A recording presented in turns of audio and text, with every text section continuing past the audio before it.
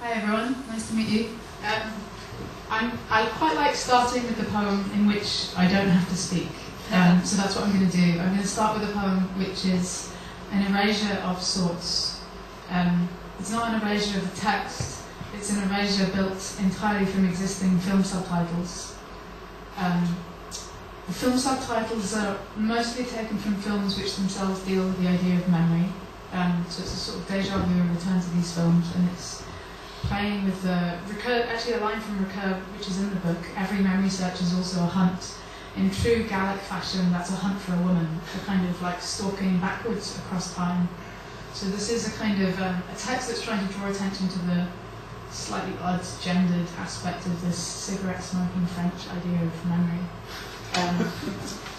I won't give away all the films, but you might think about the woman for whom Ritter becomes the subject of a time loop experiment in Je t'aime, for whom the man journeys back to the still image of his own death in La Jetée, and for whom X dreams of Marienbad. So this is called Last Year.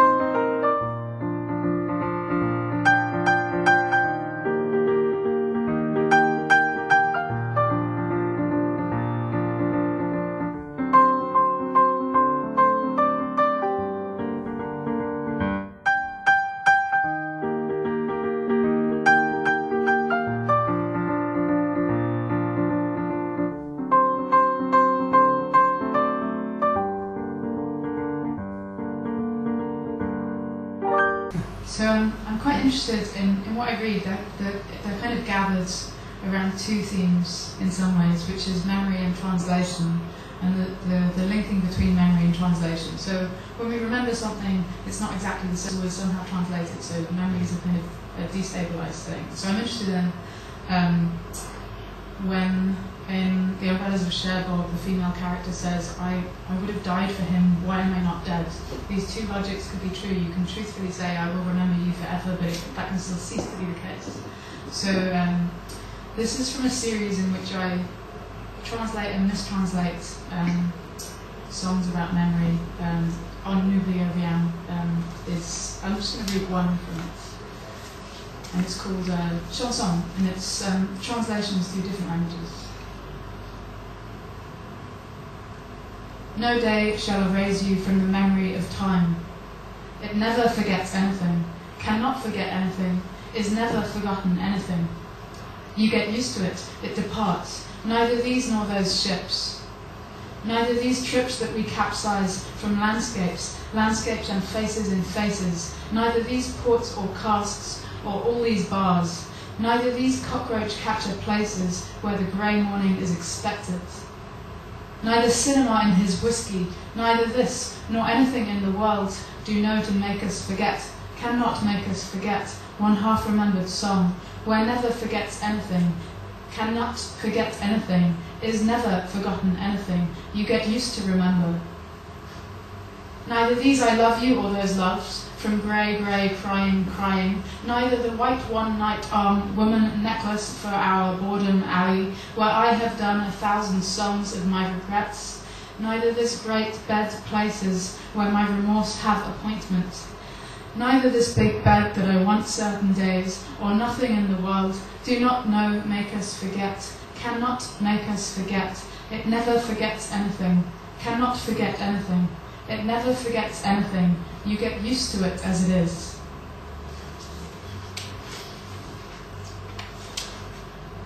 I assume everybody knows the story of Rumpelstiltskin, the magical man of Rumpelstiltskin. This is a version of Rumpelstiltskin. In fact, if you look up the origins of Rumpelstiltskin, the different language origins, every single name for Rumpelstiltskin in a different language version of Rumpelstiltskin etymologically means something different. So every point in this poem where you don't quite recognise the phrase, that would be, for instance, the Russian version of Rumpelstiltskin, that's what it directly means, or the Chinese version of the Rumpelstiltskin legend. So they're actually completely different names, which kind of undermines this idea that he has this one absolute magical name that can't be remembered. This is Rumpelstilt. Don't you know, nobody can love you or your name's best memory. A little rattle ghost or rumbleshank.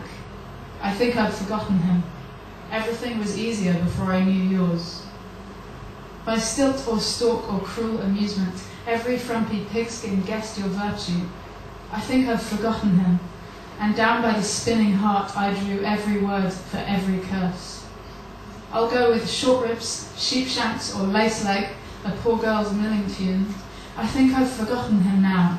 Dear, it's not possible to kill off anything in Rumpel's words. Not any kind of woodland thing in the linguistic heart, but something still murmurs and roams about in the graveyards of language. Junker, wine screamer, little noise.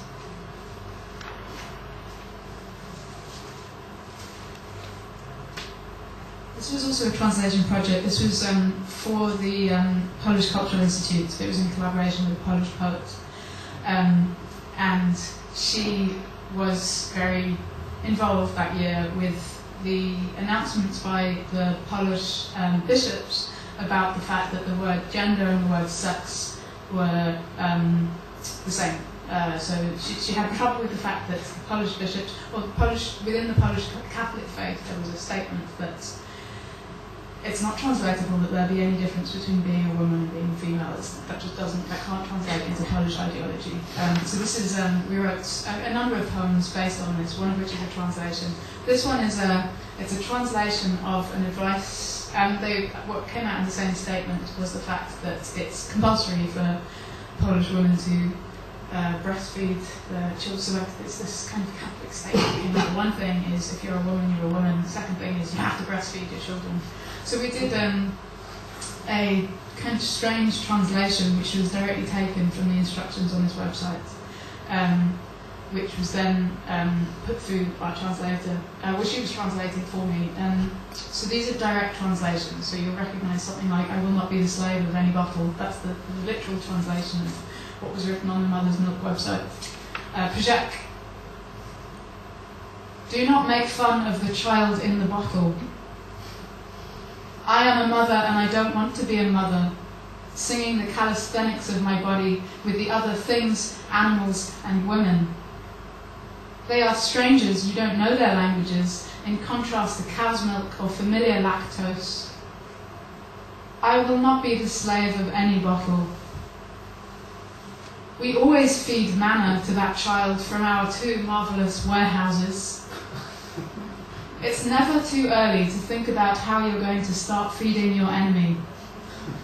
Unknown inertia of breast, and the empty-handed man will be night pain. Arm yourself, animal, strongest in the first hour after birth, with its adjustable, unrepeatable sucking value.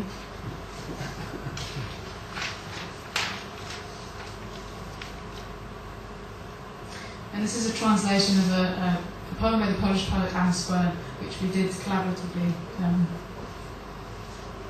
I say to my carcass, you carcass, where are your hygienic measures? Where is your pronounceable name? Where is your downward-facing dog? Today I had a visit from guests, a visit from weariness with sex ritual, a mocking glance of eternity and disgust, which is glossed as a pizzle or a woman's penis in my letter to a team of translators. 10 of the 10 elegantly rusted languages warn me with condemnation. Against myself are all books and all civilizations.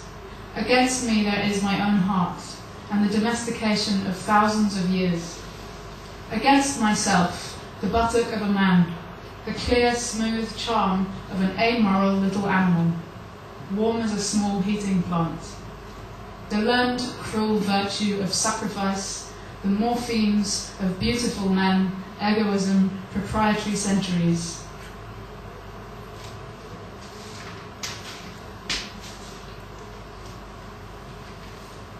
So this is the most gimmicky thing I'm going to do. In fact, I wonder if I've finished. Sorry, I wonder if that could be. No, I just wonder if the light behind me could go off. Try to turn it up. Yeah, yes, yeah, if that's possible.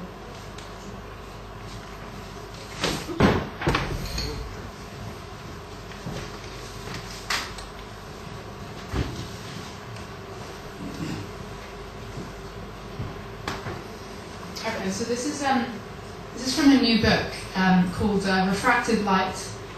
20 poets respond to Jackson McLough. So it's the International Year of Light this year, and as part of this collaboration, we were each asked to. I'm not sure if people are familiar with Jackson McLough's light poems. Some people are, some are not. Okay, so Jackson McLough created this chart. It's a kind of process-based poetry. So he created this chart in which he kind of denoted all these different names for light. So rose light, reflected light, refulgence, resplendence. And then he had different devices like playing cards and rolling dice by which he would compose a poem which would then move around these different terms that he'd set up in his chart for light. It wasn't kind of perfectly followed, so it's actually full of mistakes, and he's himself written about the fact that he didn't really like following the rules. Also relevant is that a number of the poems he states are love poems, and a number of the rules for composition are actually hiding coded people's names, so people's names are used to kind of move through the light, so it's a kind of love poem in absence, just through the kind of shadows cast by the references to the light. In my response, I was thinking more about these kind of tabulations of light. I was looking at George Herbert's A Book of Stars, and the whole idea of these kind of stargazing tabulated ledgers of different kinds of light emblems and configurations of light. So one of the lines from George Herbert is, "I tire of light and the rings obtained in my ledger." The reason that I have to have this is that this is an unreadable poem, as many of the poems that I write are unreadable. This is an unreadable poem because it's about typography, so it's about asterism, and there's no way I can pronounce that. So this light is going to represent the asterisks. So asterism means star, a coded pattern of stars from the Greek for star. But it also indicates, traditionally within typography, an asterism is 4 or 3 in a row, and it indicates a break or absence, but it also calls attention to a missing name or is a signal for name or emblem withheld. So I thought it was a good way to kind of talk about that, like the kind of hidden love poem in Jackson McLough, but also the kind of tabulation of stars and the kind of cosmology of this. The first 2 sentences are an epigraph, and I'll leave a pause after that so it will become obvious. When the light flashes, that's an asterisk for light.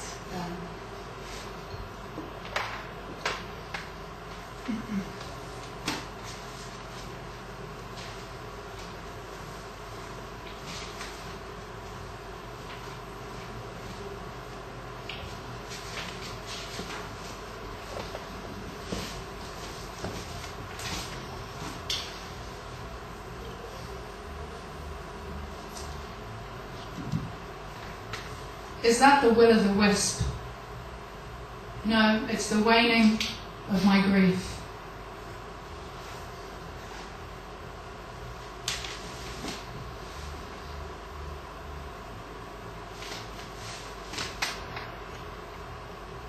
I was never interested in you turn it on or you turn it off as a subdivision of the event frame.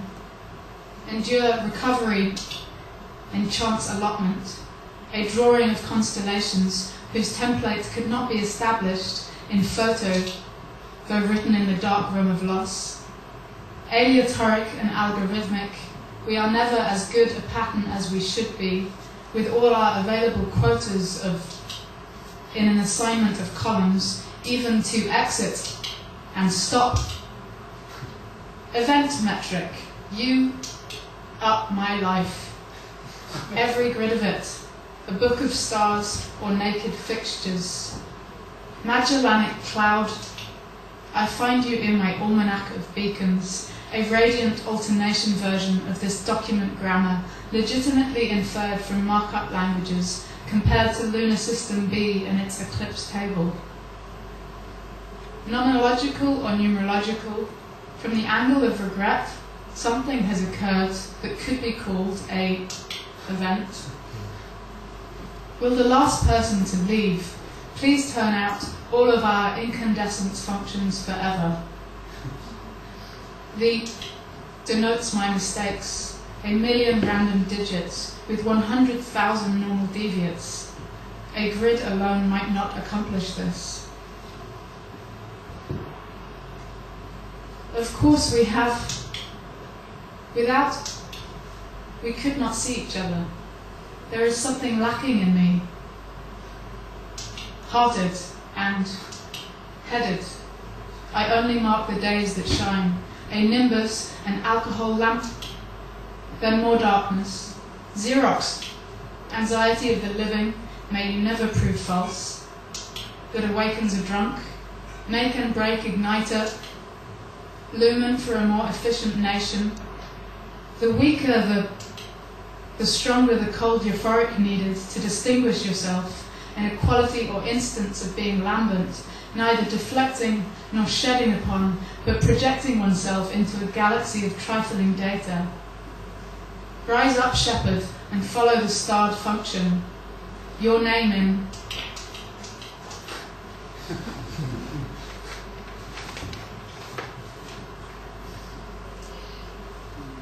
And this is the final poem I'm going to read. This is a love poem built entirely from the words of an existing alphabetical first line index. So it's an index from a book that I own. The vantage point, it's a published posthumous book of poems, and the vantage point afforded by the kind of posthumous positioning is I'm trying to use it to tell the story of a love affair or a sex affair or whatever, whether with a person or just the kind of looking backwards on life and with hindsight itself. So just to explain, I haven't added any words, but I've used very few of the words that are there.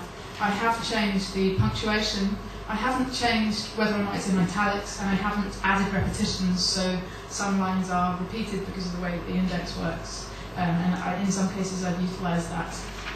There's a kind of beginning section, but after that it's alphabetical, and that's kind of interesting because you find the way that that life kind of gathers itself alphabetically, so in the R's, everybody starts renumerating and remembering, so it kind of changes the tone of what it's doing. And it's called Davies Thought Life Was Long, which might give you the name of the poet who's the source, which is R.S. Thomas, but it kind of changes it out of the kind of religious tone of some of the poems. So this is a love poem. Actually, this is a sister poem to one that I didn't publish, which was entirely sexual. This one is more in keeping with the kind of nostalgia theme to what I'm reading. I am shapeless and ill. I came on the adder. I fell in love again. I fell with my poem. I grid myself for the agon. I have been a student of your love. I have no name. There are nights that are so still. There are sins rural. They keep me sober. This day I am with the beasts. This page should be left blank. We are the lost. We have had names. We must reverse our lenses. What I ask of humans, what's that you've got on? When we are weak, we are. Where were you on the night of June 10th? Arg, I thought, alas, all men, or shall we say, my life, an egg with spectacles, an obsession with nothing. And still it goes on, and this one says to me, and this one with his starched lip, and this one writes, and he knows, with the passing of the years, are they happy? Asking love at the end, because we cannot be clever. Bored with it, born too late in the remotest backwater, but the silence in the mind is its own cold beach, solitary cold hands meeting. Come close, dance for me. Life was long. Don't ask me, entered for life, failing. For some there is no future, from meditation on a flower, from my door to hers, from the body at its end, gathering mushrooms by the light of the moon, geriatric. He atones not. He has ears. He is his own. He is that great void. He is that great void. He rationed his intake. He was sometimes a bad boy. They talked foxes, heretics. How far can one trust autumn thoughts? How good of you to come, a lion? Will the lion remain a lion? I know fair days. I listen to the echoes. I look up at the sky at night. I look up from my book. I resent the question. I said to her, I think we have not. I turn now. I want. Help me. Listen. I woke up. I would still go there, in need of that day, language, in the absence of such wings, in the country house, in the dream, in time's telescope, it is always at hand. It is an old story. It is like a tree. It is one of those faces. It is a drenched face. It was always weather. It was an old Whitefriar. It was our last interglacial. It was winter. Its methods were not sweeping. Listen, I have a song. Looking at it, the molecule and the atom, love her now, make my voice sharp. Madness, matrimony, mourners after the shadows, night after night I point my hands, no clouds overhead, no muscle, no need to apologize, eyes running, time a door between us, not a person, not done yet, not the empty tomb, not to worry myself anymore, not without a struggle, nuptials. Oh, he said, I have lived with nothingness, looked back on an evening like this, on the threshold, one day, one headland, one word, others were brave. Pain's parables I have read, play me, she said. Promising myself before bedtime, remembering, repeat, requests, residues, reflections, resurrections, revision was in the air, ruminations, illuminations, rumours of bestiality. Shall we revise the language? She came like a saint. She left me shipwrecked, sick wards, assailed beds, silence. Space walking always with that, clearer than my thoughts. Still going. Temptation, that day after the night death. That was life's mischief, the agitation. The astronaut could not conceal, the body is mine, the bones, song, towered above the town, growing imperceptibly. The cure of souls, the deception of platforms, the echoes return slow. The Furies, the greatest language. The hermit strode forward, the highway ran, the hours were long. The lost, the lost. The moon never sets. The owl calls, the owl has a clock. The pessimist, the piper with the thin lips. The poet scans the stars, the pound floats. The news changes, the pretences are done with. The problems are never only external. The professor lectures upon Blake. The wrong prayers. 35 years now, this at the bottom. What had been blue shadows? What time is it? Where does the town end? Who can read Wittgenstein's signposts? Women blubbed for him. Words are drilled. Words. Accuse me of sincerity. Words. Words are drilled. Wrong. X loves Y. Years are miles to be.